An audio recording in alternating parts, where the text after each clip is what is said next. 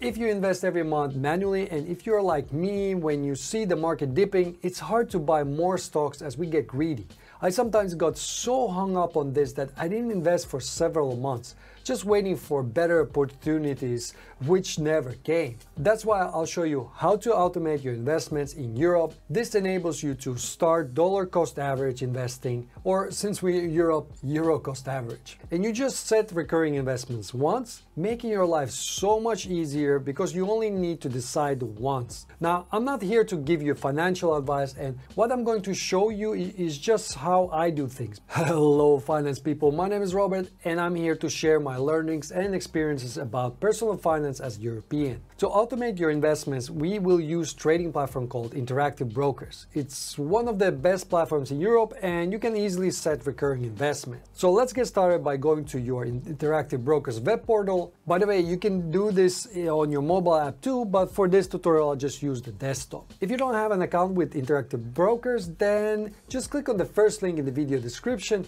and sign up for an account using my link. This will also support my channel without any extra cost to you. So the first step is to find an asset and then set it to be recurring investment. Now, to create the recurring investments in Interactive Brokers is quite simple. You just start by going to the asset you want to buy. In this case, let's say I want to buy VUSA. That's an S&P 500 tracker.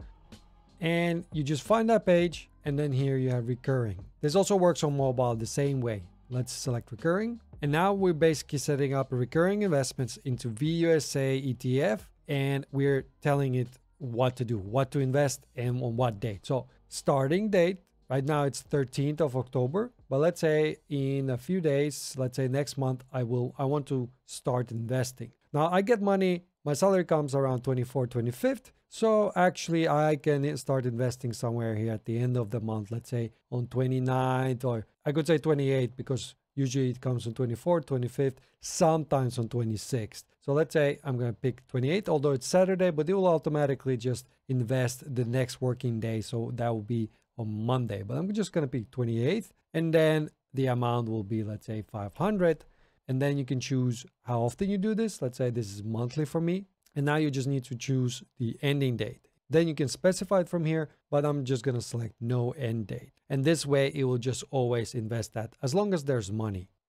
Then click on continue. And now you can see a summary, what you've done here. And if you scroll down, save investment. There you go. Your recurring investments in this S&P 500 is set up now. Then click on done. Now you can see this is a section for recurring investments. If you want to come here and delete this, for example, then you can always just come to trade and from here recurring investments. And this is basically the same view. So now Interactive Brokers will invest that money, but if there's no money, it will not do it. So one thing we need to do before we actually go and set up an automatic deposit of money also, we need to make sure that we have fractional shares enabled. So if you come here in the search box and type fraction, you have here trade in fractions. So if you click on that, make sure you have both of these selected. So global trade in fractions. Now, fractional shares only work for certain stocks and ETFs.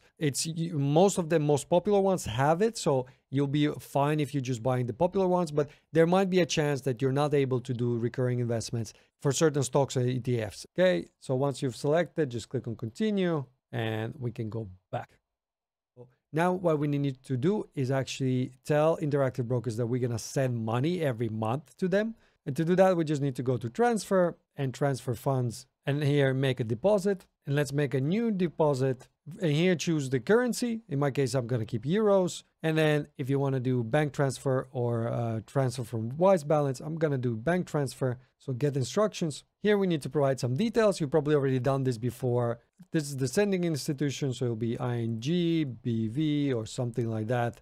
It depends really on what is your bank and what the institutional name of that bank is. Then you can give it the account number, but it's optional, so I'm not going to do it like this. And then from here, I will be sending following amount. So I'm going to send 500 euros. And here you can make this transaction recurring. So let's press on that.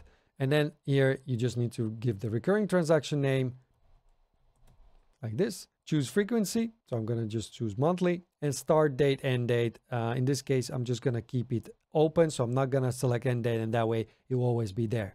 And the expected date, start date, I'm just going to put it a few days before it invests. So for example, here I'll put on 26th, let's say.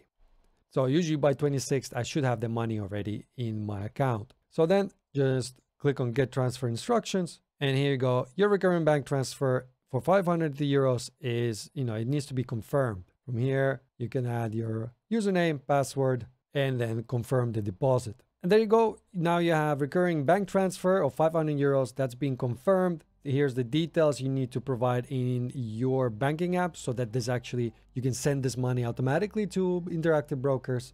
Stay on this page. We'll need this information in just a second. And the third step is to set recurring payments in your banking app.